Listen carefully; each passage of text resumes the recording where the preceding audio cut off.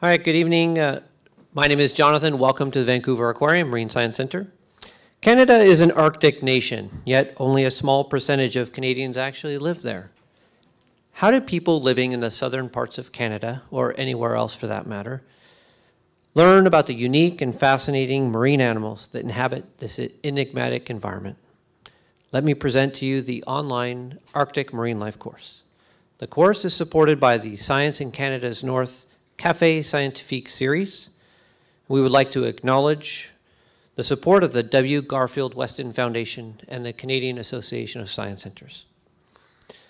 Our partners include the Alliance of Natural History Museums of Canada, Canada's Accredited Zoos and Aquariums, Telespark in Calgary, the Canadian Museum of Nature in Ottawa, and the Discovery Centre in Halifax.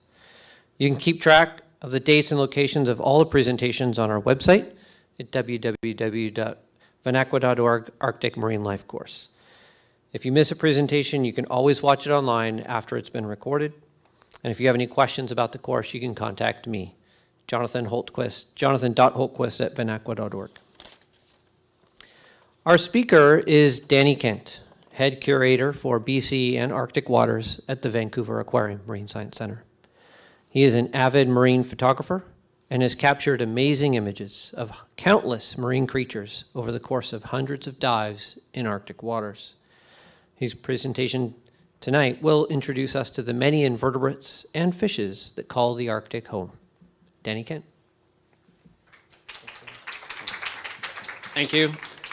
Thanks for coming tonight, and thanks for those of you that are joining us online. So I'm going to talk about Arctic marine fish and invertebrates tonight. It's a big subject. We're going to go through a really rapid journey through a lot of critters, so stay with me here.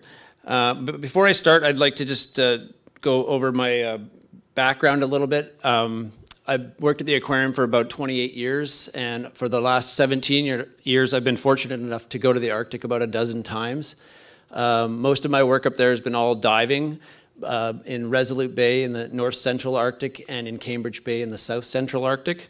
And the diving's included collecting animals both for the aquarium and for other institutions around the world. It's working with a few researchers up there, but really the bulk of it's been taking pictures of all the critters that I've seen in those areas. So that's really what I want to share with you tonight, is what I've seen, and hopefully it represents what you might see around the entire Arctic, but by no means is it I'm going to claim it's thorough enough to do that. So the Canadian Arctic itself is quite large. It's bounded on the west side by the Pacific Ocean. It's bounded on the east side by the Atlantic Ocean. And it shares a lot of species with both those two oceans, so there's some overlap. There's some that range across the whole Arctic and down both sides. If you're familiar with things from the Pacific coast, you'll recognize a few things, and I'll try and describe a few things that are similar or species that range into both areas as we go along here. But before I start going any further right into the animals, I should say that I did a lot of diving on the coast of the Pacific before ever going to the Arctic. And when I was offered the first experience to go up there, I didn't really have any preconceptions. I wasn't sure what to expect. I kind of thought it would be bleak and barren like it is above the water. But I was quite surprised. It's quite beautiful below the water. There's a lot of richness, a lot of diversity, a lot of beautiful animals, and a lot of similar things that I was comfortable seeing, because it looked a lot like what I'd seen in the Pacific Northwest. But there's also a lot of differences that I found up there as well. One of the things that I thought worth mentioning here is that for a big part of the year, the surface of the ocean is frozen solid. So there's all that sea ice there, and before the plankton blooms occur in the phytoplankton in the open ocean, before the sea ice breaks up, the algae is growing on the underside of the ice. So there's a rich algal community, a food web that's just occurring on the underside of the ice. This piece of pack ice there that you can see has some diatoms growing on it. And there's over 200 species of diatom alone that just associate with the ice. And that forms food for a lot of other invertebrates on the underside of the ice. There's amphipods, bacteria, all sorts of things. Things like this Arctic cod that you see on the right here underneath this pack ice, that they feed on that stuff, and they're in turn eaten by larger mammals in some of the other food chains. So the Arctic cod are really the link between the sea ice community and some of the other food chains, and that's quite different compared to what we see in the south. Another thing that's worth mentioning is, having grown up on the coast here, we have a really beautiful intertidal zone. We have really strong intertidal zonation. You can see bands of mussels, barnacles, seaweeds, a lot of fish and invertebrates that just associate with the intertidal zone. We don't really have that in the Arctic for the most part. in the winter and late fall and early winter, when the ocean freezes up, it freezes up against the shore. And then when it breaks up in the late spring and early summer, those big giant chunks of ice that start moving and grinding, and it's a very dynamic environment, and they're scouring and grinding up the bottom. So we really don't get well-established zonation and not as really as rich of an intertidal zone, and that's quite different from what I was used to. Another thing that has to do with the sea ice is when the sea ice freezes up against the shore, it freezes in large rocks, stones, and boulders on the underside of the ice. And then in the late spring and early summer, when the ice breaks up, those big chunks of ice float out to sea. And as the ice begins to break up and melt, those stones are released from the underside of the ice and they drop down onto the bottom. And often you can have soft, muddy, featureless bottoms that have these giant stones that are called drop stones. And this drop stone that you see here is all colonized by soft corals. They become nice little oases of really rich species diversity for all sorts of neat things to colonize on. So drop stones is something that I was not also used to. And because the water is so cold here, a lot of the animals, the seawater can get down to almost minus 1.8, which is where seawater freezes. This summer, when we were diving up there, our temperature data loggers that we were wearing were recording temperatures of minus 1.4. And so a lot of these animals are, they could potentially freeze, but a lot of them produce biological antifreeze agents, these glycoproteins in their body that prevent ice crystals from forming. Even some of the diatoms do that. So let's move on to our first group that we're going to burn through here, the sponges, the poriferans. There's about 160 species of sponges in the Arctic. To compare that to the Pacific Northwest, there's about 260 on our coast. Now, I find them difficult to identify even on our coast, so I'm just going to stop and leave it at that and move on from the sponges. The next group are the cnidarians. The first of those are the sea anemones. So these are something that, they really stand out when you're diving. They're the sort of large benthic megafauna that you'd see in the Arctic, big, bright, colorful sea anemones on rocks and on boulders. A lot of them are very similar species, or even some of them are the same species that we have on our coast. This one up here is an Urticina species, Urticina eques, similar to our painted anemones that we have on our coast. This is a Cribernopsis species, similar to our crimson anemone that we have on our coast. This one's quite different, however, we don't have this around here. This is Hormathia nodosa, and it has this large column with these large bumps on it, and that one's rather unique to the Arctic. This is one of the ones that lives on a soft bottom. It's Alantactis parasitica, has these very fine tentacles, and this one has a symbiotic relationship with snails. It only lives, so far from what we've seen anyway, it only lives on the backs of snails, and it somehow rides around on them. I'm not sure if it's a commensal relationship or if it's parasitica. The species name would indicate that it's parasitic, but I know there's been some debate over that. Anemones not only associate with hard bottom areas, but also with soft bottom areas. This guy up here in the top left corner is Halcampa arctica. It's a burrowing anemone, lives on soft, muddy bottoms. And it's funny because I'll just take an aside here for a second. The Latin name is Halcampa arctica. And, as we started to learn these species with me and my colleagues going up to the Arctic, we started realizing that, some things were very difficult to figure out what they were. We still don't know a lot of them. But almost all of them have a species name that's either Arctica, Borealis, Polaris, or Glacialis. So when in doubt, we just throw in one of those names and, it becomes an Arctic thing. You'll hear some more names like that as I go on. This here are a type of, another type of burrowing anemone, a tube-dwelling anemone, a Pachyceranthus borealis. And they typically live on also soft, muddy areas, although this one's on a rocky ledge that's all laden with silt. And they have these very fine tentacles that capture plankton from the water and to feed on. And they're also food for some of the larger nudibranchs that we'll talk about in a minute. The next group of cnidarians are the soft corals. So far, we've seen about 4 or 5 species of soft coral in the Arctic. This one up here and this one here are the Jersemia rubiformis, the red soft coral, although there are white varieties in the Arctic, which we don't see down here. Jersemia occurs on our coast. Usually we see it on really rock hard bottoms in high tidal current passages. In the Arctic, it's surprising to us, we see it on soft muddy bottoms. It still has to attach to small rocks or clamshells and stuff, but you can see it on a place that just doesn't make sense if you're used to diving on the BC coast. And we've sent genetic samples off to various researchers, and they're trying to debate whether it is the same species we see down here, but for now that's what we call it. And if you look up here, there's a little red amphipod on this one, which I'll talk about later when we get to the amphipods. This soft coral here is an Alcyonium species. It's not necessarily new to science, but it's new to us. We found that in Cambridge Bay this summer, diving at about 100 feet, and we'd never seen it there before, and it's quite spectacular. We have some on display right now. The next group of cnidarians are the Hydromedusae, so very small jellyfish for the most part, very prominent in the plankton in the spring and summer plankton blooms. These guys, like a lot of plankton in the Arctic, tend to come in waves. You know, one day it's going to be thousands of one species, and then the next day the tide pulls them out. The next day it's thousands of a different species. Very colorful, very neat in shape and morphology, this one here is one of the neater ones. It's called Tychogastria polaris, the folded stomach jelly. And they like to sit on the bottom. In this case, he's sitting on a piece of kelp. But they like to sit on the bottom and raise their tentacles up into the air and then collect food that way. But we're not really sure what that food is, so we've been having a rough time trying to keep them here at the aquarium because they don't seem to eat the stuff that we're providing. The Scyphozoans is the next group, so the true jelly, some of the bigger jellyfish. It's actually relatively few of them in the Arctic. These are the only two species that I've had the opportunity to see. The one on the left is a species of lion's mane jelly. Our local species is Cyanea capillata.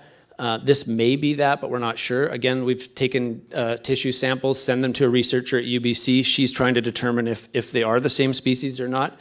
We also have been able to reproduce that one in the lab here, so our biologists are looking at the early life stages of this jellyfish right now and seeing if that can tell us something about whether it is the same species or not. Right now they're seeing, the Ephira stage and the polyp stage, the young jellyfish look different from when we produce our local lion's mane, so that's sort of interesting. This is the northern sea nettle, Chrysora melanaster. It's very similar to our Pacific sea nettles that we have here. They get quite large. I've only ever seen two of them, but they have these beautiful dark stripes on them. The next group of cnidarian are the Staromedusae, the stalk jellies.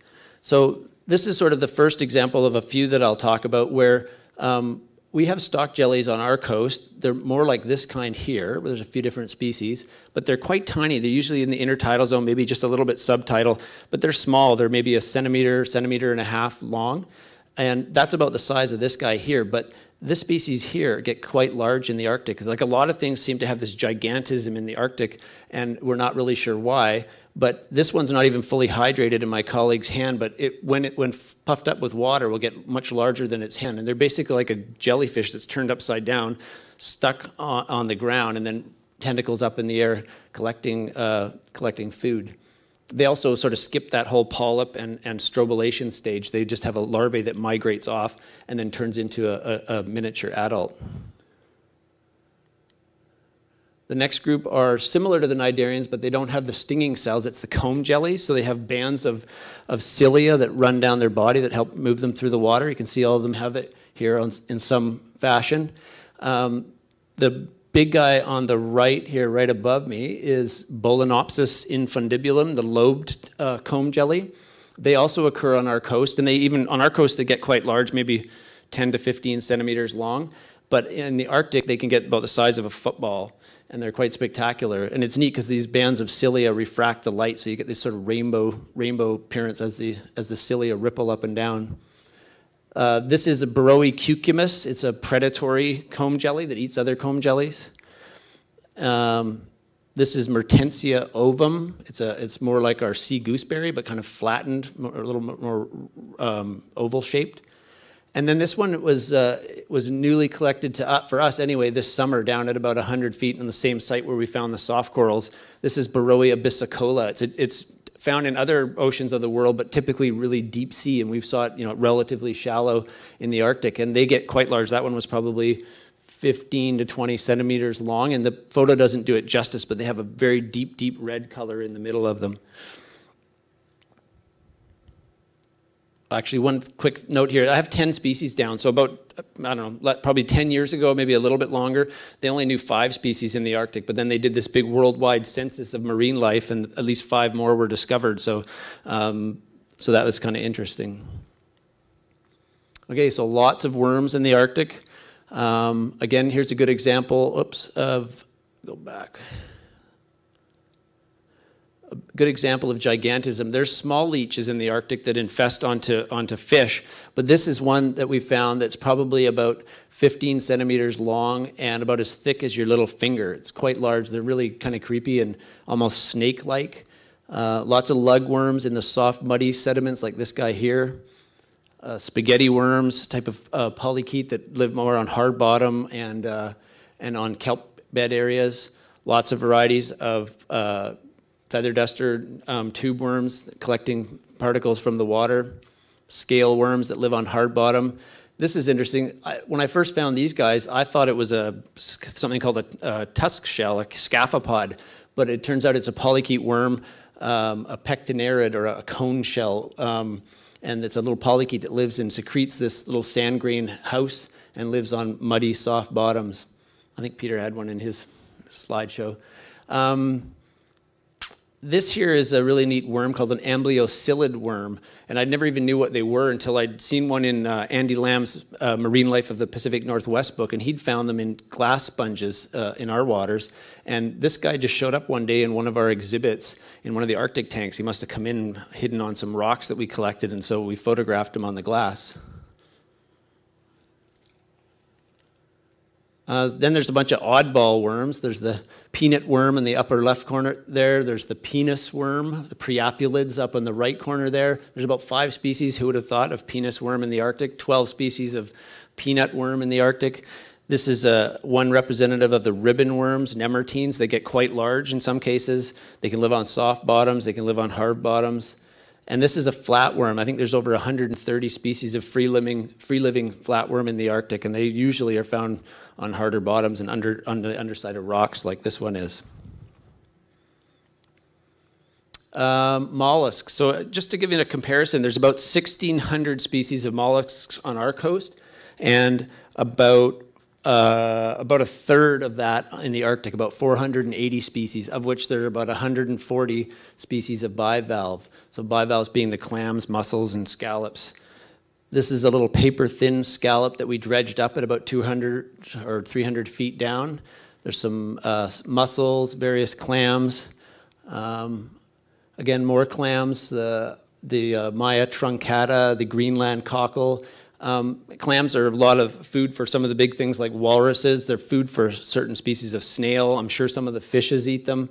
Typically, you don't see, the only thing you see of clams when you're diving up there are the siphons protruding from the mud. One of the exceptions to that is this guy over here, the Arctic nestler clam, Hyatella arctica. And they can sit out on rock ledges, sitting on rock, hanging onto rock walls on the bottom, just laying out. You don't often see them buried, or they can burrow into stone. So this is a cross-section of a rock that we did where you can see them, they've burrowed in like a pittock into the rock. And that's what you might see if you were to swim over the rocks, just their siphons protruding through holes in the rock. And they can occur in huge densities in the Arctic as well. And we move on to another group of mollusks, the gastropods or the snails. Is really well represented, over 300 species. They can be herbivorous, they can be detritivores or scavengers, and they can also be predators, like this guy here is a buccinum snail species. They get quite large, and they're one of the guys that likes to eat those clams if they can catch them. And this one here has just laid some eggs, and there's an older egg case or a bunch of egg cases right behind it there. Lots of buccinums in the Arctic. And more gastropods. Not a lot of limpet species from what I've seen. Again, well, this might, I'm just speculating, but it may have something to do with the sort of lack of intertidal zone. Limpets tend to like harder bottom areas. They're grazers for the most part. And locally here you see them mostly in the intertidal zone, but not a lot in the Arctic. There's also some of these weirder sort of snail-like guys. This is a lamellariid. It's almost like a cross between a snail and a nudibranch. They have a thin, thin shell underneath this fleshy covering on the back of them. And this is a velutinid, or a velvet snail, almost like a cross between a snail and half a clamshell, or with a snail's body underneath it. These occur locally here in our waters, but you almost never see them, and they're a little more prominent in the Arctic. So we move on to the nudibranchs, or the sea slugs. The top two pictures up here are types of aeolid nudibranchs, so the kind with the pretty little serrata on their backs. Quite a few of those in the Arctic. This is also one that would occur on our coast. This is Dendronotus frontis. It gets quite large, maybe 15 plus centimeters long, and they're one of the guys that feed on some of those cnidarians, some of those burrowing anemones that we saw earlier. And then this is an Adelaria, or it's one of the few Dorid, or the other sort of style of nudibranch that not really well represented in the Arctic, and not very large, not very many of them. And we move on now to the planktonic snail-like guys, the pteropods. There's 3 species in the Arctic. These are the 2 most common ones, and the only 2 that I've seen. This is the sea angel, Cleone limacina, and this is its food, Limacina helicina. It's like a snail with little winged feet on it that flaps around in the water column. And these are a good example of one of those things that comes in by the literally tens of thousands or millions in a plankton bloom, and then will disappear the next day. You won't see them. And these guys eat almost exclusively, these guys. There's been a few accounts of them eating something else, but that's pretty much it. Now, these both live on our coast as well. But the sea angel on our coast would be, be lucky if you saw one that was maybe a centimeter and a half, 2 centimeters long. In the Arctic, they get about 8 to 10 centimeters long, and they have really beautiful red and orange coloration compared to ours. And they get this name, the sea angel, because of their sort of teardrop shape with these little flappy wings that they have on either side.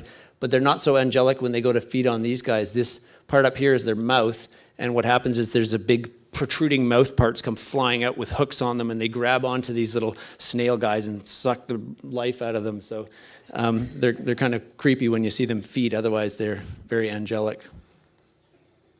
Not a lot of species of chitin in the Arctic. It may also be one of those things that has to do with sort of not a very rich or established intertidal ecosystem.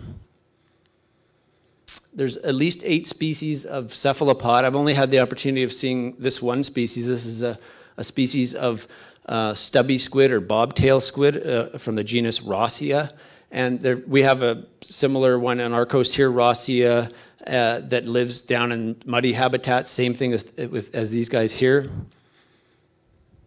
I've asked a few of the Inuit guys that we've worked with up there if they ever see any octopus or squid, and the only way they've seen them is actually in the stomachs of bearded seals, the beaks. That's the only way they've ever seen any of these cephalopods, and that's the only way I asked them too if they've even eaten clams, because it's not very easy for them to collect clams, but the only way they've often had clams is getting them from the bellies of a walrus and eating them after that. We move on to the sea spiders, or the pycnogonids. Now, they're not actually related to spiders at all, although they have an uncanny resemblance.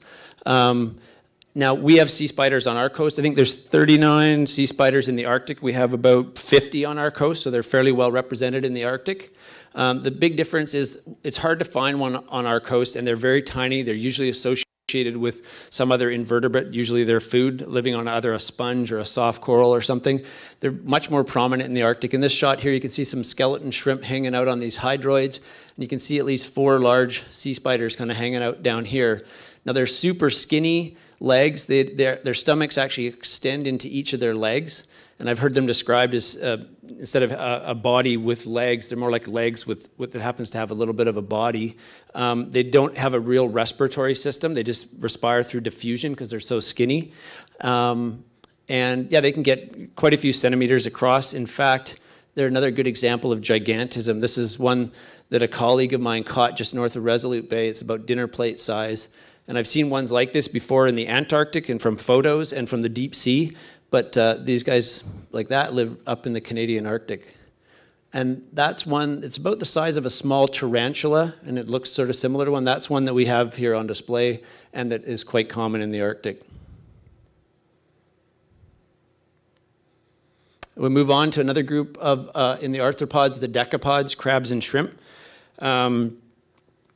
having dove in Resolute for quite a few years before moving to Cambridge Bay, we'd never seen a single crab in Resolute. So I was convinced there was no crabs in the Arctic until we moved to Cambridge Bay and found these guys. This is the Arctic lyre crab, L-Y-R-E, and it's Hyas coarctatus. They're very common up there.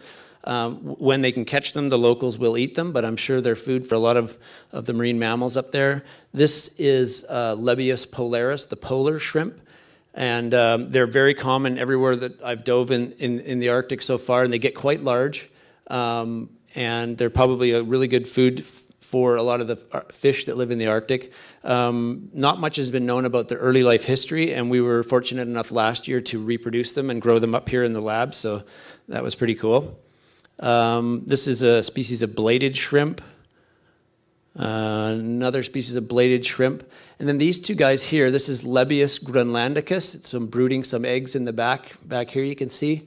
They occur on our coast, as well as this here, the tank shrimp, Sclerocrangon borealis. They get quite large. They live in soft, muddy bottoms, and they also range down to here. And just recently, we've had one in the back that's been brooding eggs. So when these guys' eggs hatch, they release larvae up into the water column that are free-floating planktonic larvae that will eventually grow up, metamorphose, settle down, and become a benthic bottom-dwelling shrimp. But these guys here, from what we've seen just recently, actually, just in the last week, is they seem to be brooding their eggs, and their babies hatch out. They're not miniature adults, but they don't seem to have a planktonic larval stage. And we've seen that with a few other species of Arctic invertebrates where they seem to skip that planktonic stage for some reason.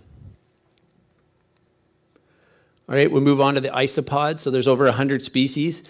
This is one of the most sort of the coolest ones in my mind, and it's one of the larger ones that we've seen. They can get maybe just over 10 centimeters long. This is Siduria. It used to be called Mesoidotea, but it's Siduria, and there's 3 species of Siduria. You often associate with estuaries and on really soft, muddy bottoms, like this guy's on here. And one of the diagnostic characteristics for identifying the species that we have is that it doesn't actually have eyes. So that might tell you something about where these guys live. I think they've spent most of their time buried in the mud. And here's a nice photograph showing you a nice clean one, which probably spends a lot of its time buried, and then one that maybe spends more time up on the surface because it's all fouled up with hydroids and algae. And then this guy here, to me, says, you know, I really wasn't, a lot of things were similar when I started diving in the Arctic, but it wasn't until I saw one of these that I really knew I wasn't in Kansas anymore. Is basically, this is the Arctic isopod Arcturus baffini, one of the coolest animals that I've seen up there. They're almost like a praying mantis shape, the walking legs down here. The eye is right about here somewhere. And then they've got these big, long antennae. They're just like nothing we have on our coast. And they have these really neat modified appendages around their mouth that they use for feeding. And they've got these very fine hairs on them.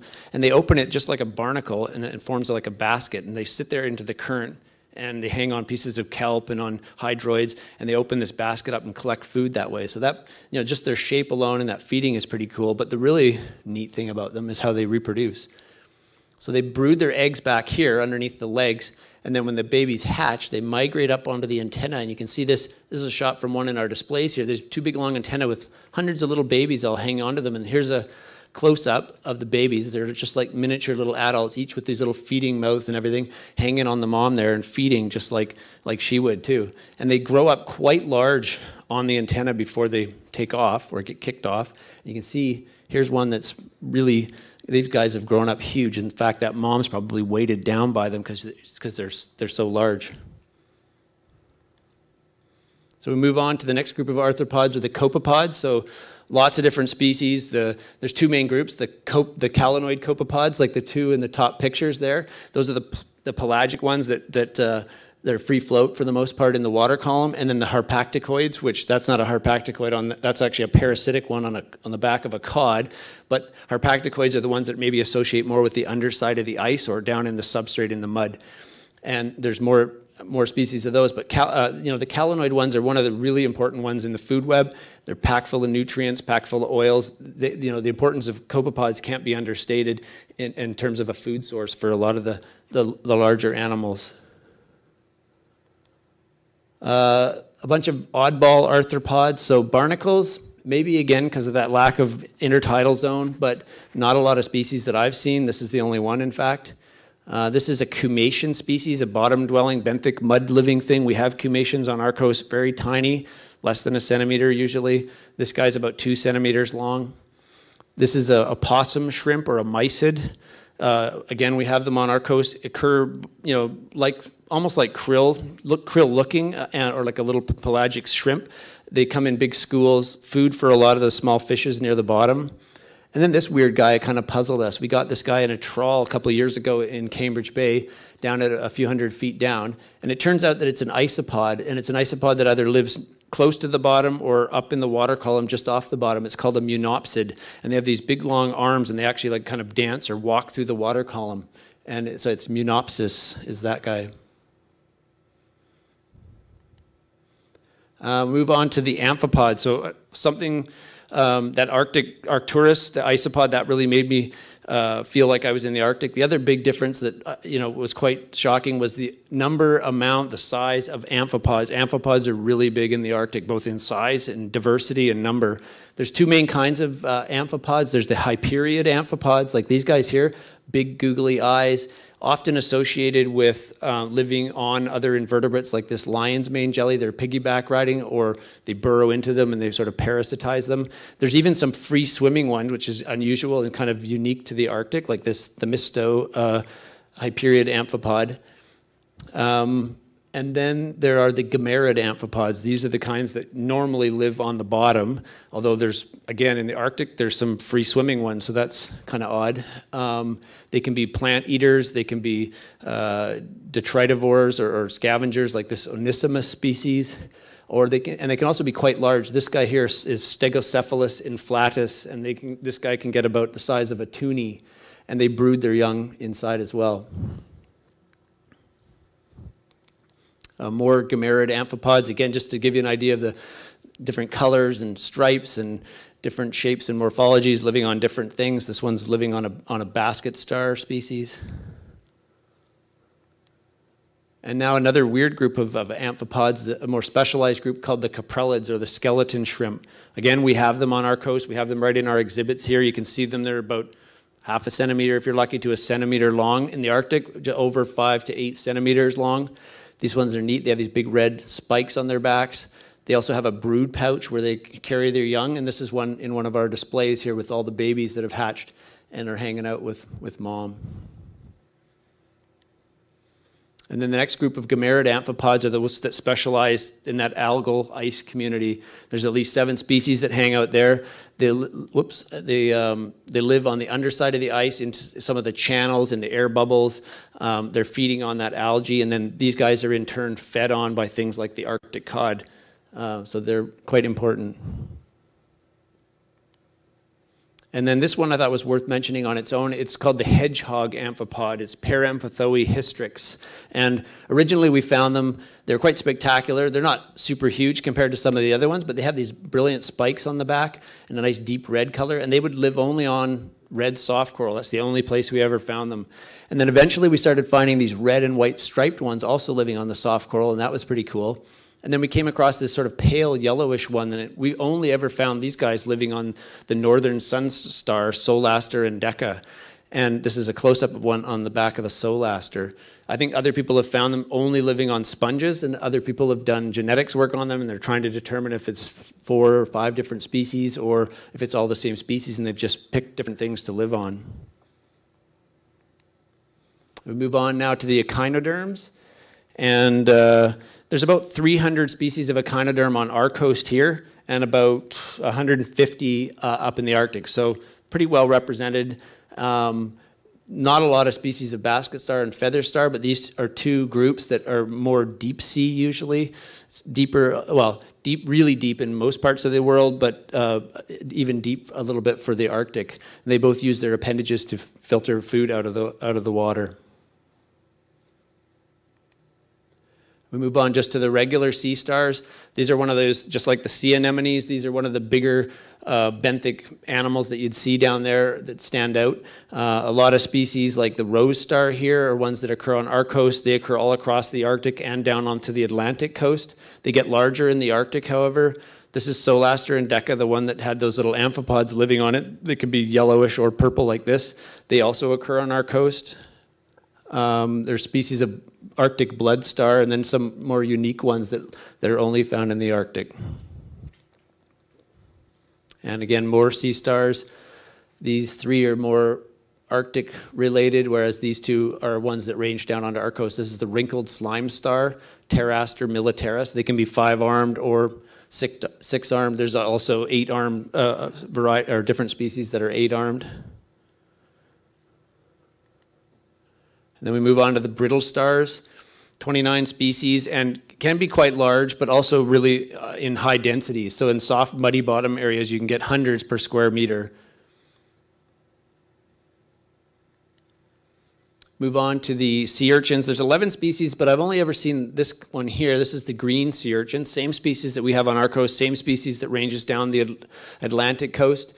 Most people think of it only as a herbivore grazing on kelp, but they can scavenge quite a bit, which I imagine they would have to do in the Arctic with it being dark for half the year. And this is Cucumaria frondosus, the brown sea cucumber. They get quite large. This is the scarlet sea cucumber, the scarlet armored sea cucumber, Solus fabricii.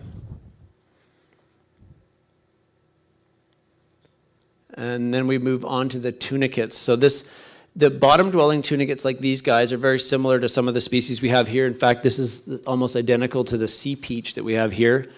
But there's also these pelagic or tunicates or larvaceans.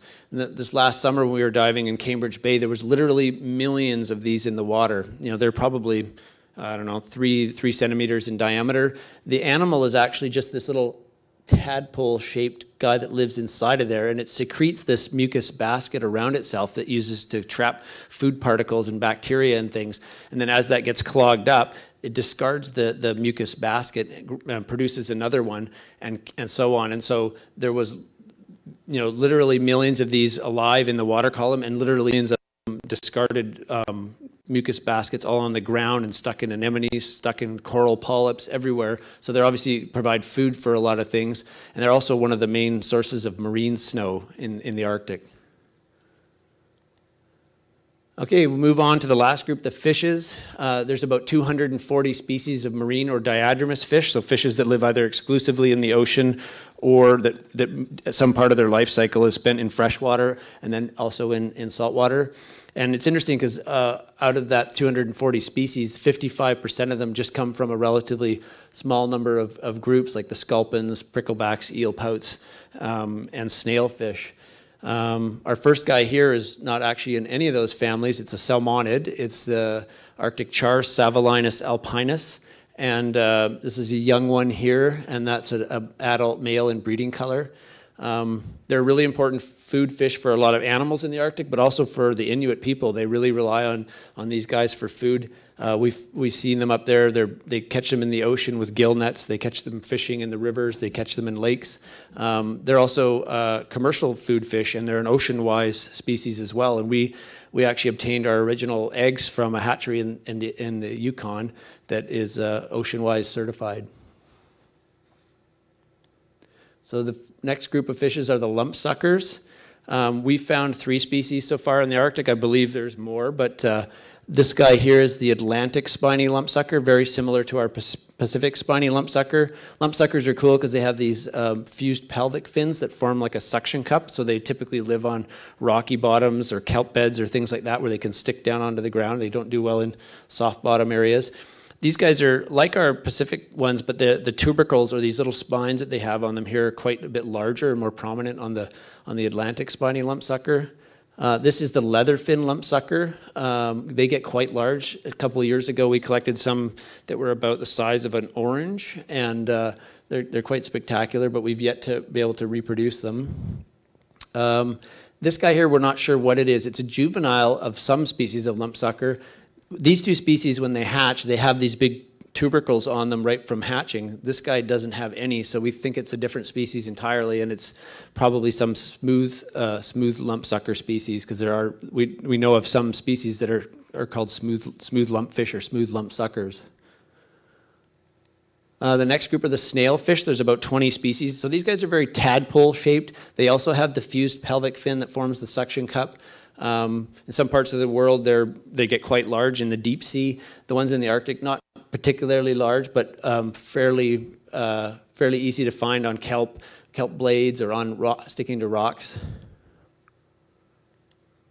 The next group, there's a lot of species of sculpins in the Arctic, so at least 36. This is probably the most common and one of the largest species. This is the four-horned sculpin. You can see it's Myoxocephalus quadricornis, and you can see these four bumps on fleshy protuberances on the top of its head that it gets its name from. And this is one that's sort of foraging underneath the pack ice. Those are a group of Arctic cod that it's sort of beelining after, because these guys will basically eat anything that goes in front of that mouth. A lot of other species of sculpin up there. This is a shorthorn. I think it's that one's a staghorn. Sorry, staghorn sculpin in breeding colors from one of our exhibits. This is a big eye sculpin sitting on a piece of ice. This is a species of Icelis sculpin that we've reproduced in the lab here, and it's laid eggs in our exhibits, and that we've preserved, larval series for documenting.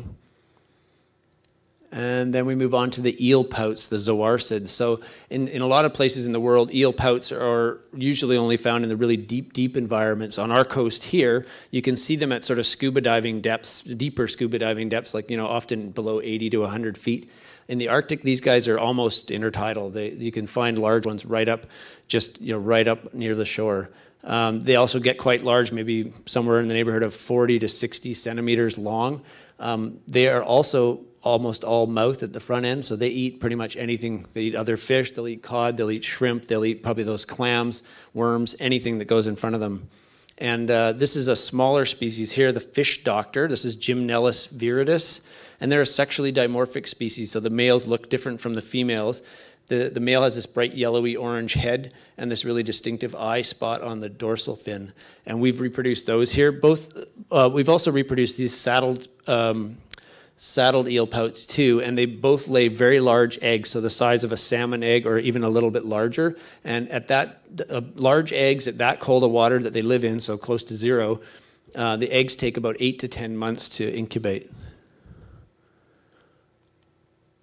And the next group are the pricklebacks and gunnels. So this is the only gunnel or folded species that I know of in the Arctic. It's the banded gunnel, Pholus fasciata, and that's a male in breeding color from Cambridge Bay. And this is the four-line snake blenny. This is the Arctic shanny, and this is one of 2 or 3 species of snake prickleback that live in the Arctic. Now these two guys here, we have them in the back, and we've got some gravid females right now, and we're trying to reproduce those, and hopefully we succeed and we can learn something about their early life history. And the shark. So there's a number of species of sharks and rays in the Arctic. There's even a species of long-nosed ratfish. Apparently 8 species of shark technically occur there. Only the Greenland shark is sort of a more permanent resident. And I have to say this is unfortunately a dead one. It's the only one I've ever seen. Someone shot it a few days before I arrived in Resolute, and this is all I got to see, but it was about a 9-foot specimen. Greenland sharks are really neat. They're in the sleeper shark family. Their Latin name is Somniosus microcephalus. And so they're very slow moving, they're scavengers. It's one thought that they maybe actually follow the movements of the narwhals, and so as the narwhals, some of them die or the calves die, these guys scavenge on the dead bodies. They're also very toxic, so they're the most toxic shark in the world. And so they're not normally eaten, although in Iceland they're apparently considered a delicacy, but you got to rot the flesh for about 20 weeks before the chemicals that make them toxic break down enough that they can be eaten, although I've heard it's quite disgusting. And last but not least are the cod. So there's 13 species of cod in the Arctic. 2 are sort of more permanent residents. This is the Arctic cod, Boreogatus saeda, and this is the polar cod, Arctogatus glacialis. Another species that we've seen up there, I didn't put a photo up, is the Greenland cod, Gaddis ogak. And Gaddis ogak get quite large. Arctic cod that's about it for maximum size. But their importance in the food chain can't be understated either. They occur by the billions, literally, in the Arctic, and they're like one of the main food for Arctic char, for seals, for narwhals, for belugas. And they're also that link between a lot of the plankton communities, the ice algae community. And we've been fortunate enough to reproduce them here at the aquarium. They're very expensive for us to go up and collect diving and bring back here. So in the last few years, we were able to artificially spawn them in the lab and grow them up. And so now we have quite a few hundred of them for studying. And I think that's it. I'm happy to take questions. Thank you.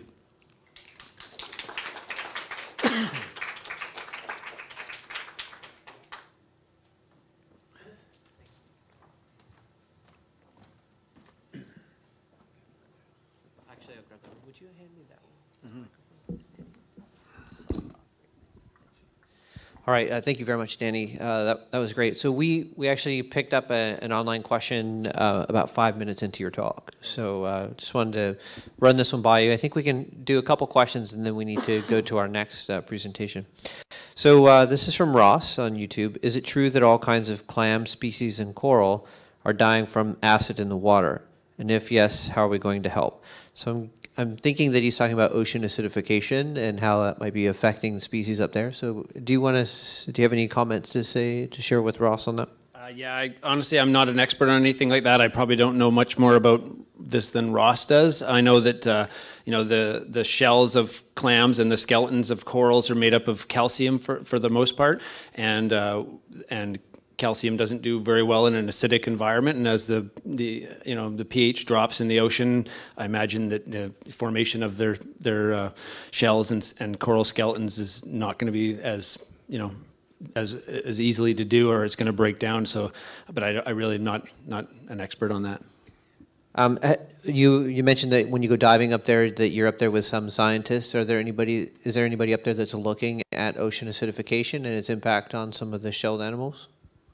Not the people that I am. There's some colleagues from UBC that are interested in doing that. One of a PhD candidate that was working with us on Arctic cod, studying Arctic cod and physiology of Arctic cod. She's also interested in doing work on ocean acidification, but she hasn't got funding for that yet. Okay, Ross. So maybe you could do a Kickstarter and we get some money going so we can study some ocean acidification up in the Arctic. Well, you can touch base with us. So do we want to take some other questions here in the audience here in the theater? If you could, why don't you just go, oh yeah, we've got a mic coming up right there. And then just repeat the question when you. Yep, thanks. What makes green sharks toxic? Or the Greenland sharks toxic? It's a chemical called TMAO, I believe. It's trimethylamine or something like that. I'm not sure. I'm not a biochemist, but I know it can produce a drunken feeling to those that eat it, but it can easily kill you as well. And I guess the rotting process breaks that down and makes it less toxic somehow.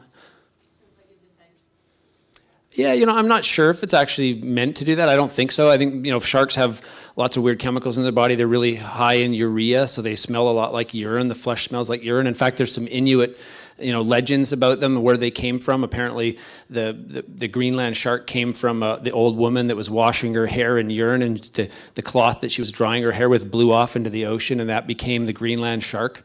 And then the Inuit also have a legend about Sedna. That's their sort of mermaid or ocean goddess or whatever, and that Greenland sharks live in the piss pot of Sedna because they smell like urine. I know that maybe doesn't have anything to do with TMAO, but it's the best I got. So they actually produce the toxicity. It's not something they're picking up in their food. No, it's my understanding it's just part of their natural chemistry for whatever it's used for. But yeah, it's not something that they get from their environment, as far as I know. All right, was there one more question? Let's do one more question. Go ahead, and then Dan, if you could repeat the question too before you answer it. Yeah.